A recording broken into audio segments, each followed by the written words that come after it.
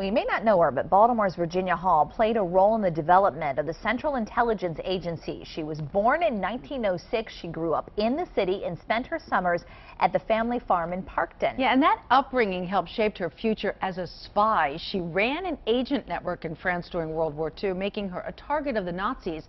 There were even wanted posters for her capture. 11 News' Lisa Robinson tells the story of Virginia Hall.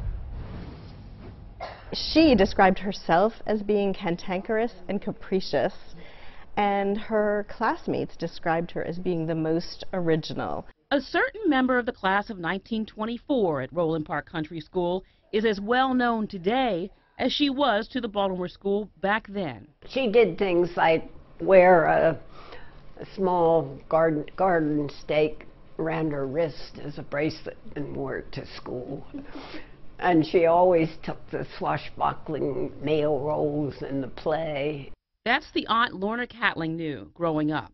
But to the Nazis during World War II, they've put out an edict against her that says, La Dame qui boite, the limping lady, we must find and destroy her. That limping lady is Baltimore's Virginia Hall, fluent in 5 languages. Hall worked for the State Department in pre-war Europe. An accident cut short her plan to become a diplomat. She and some friends went snipe hunting one day, and she somehow, climbing a fence, pulled the trigger and shot herself in the foot. Missing a leg back then meant no State Department posting abroad, but Hall found other ways to serve. She volunteered as an ambulance driver in France. Then the British Special Operations Executive recruited her. She was trained in how to live a cover. She was trained how to communicate clandestinely, how to use a radio, how to run an agent network, how to pick up surveillance, classic espionage tradecraft. One of those covers included posing as a newspaper reporter in 1941. That allowed Hall to help set up resistance networks in unoccupied France while documenting what she observed. But once the Nazis fully controlled France, she had to escape by hiking through the Pyrenees Mountains to get to Spain. She's going through the passes at about 7,500 feet. It's mid-November. It's up in the mountains. It's snowing. And she is doing this with a wooden prosthesis. CIA Museum Director Tony Hiley says Hall made it to London. The Nazi secret police, the Gestapo, was hunting her down, and the British thought Hall's cover was blown. So she joined the Office of Strategic Services, the forerunner of the CIA, to get back to action in France.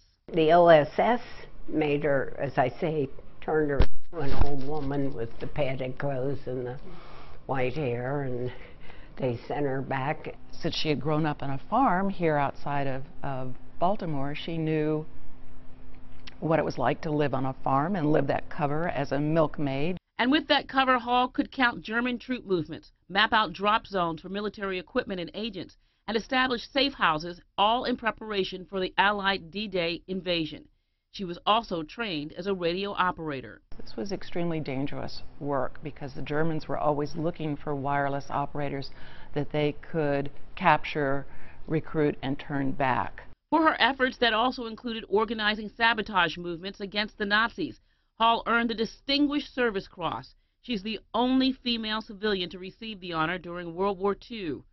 Hall's career continued, becoming one of the CIA's first female operations officers. To those at the agency, she leaves a lasting legacy. Virginia Hall felt herself to be an intelligence officer first, holding these stories close to us as CIA officers in 2015 help remind us of where we came as an agency, and who our heroines and heroes were.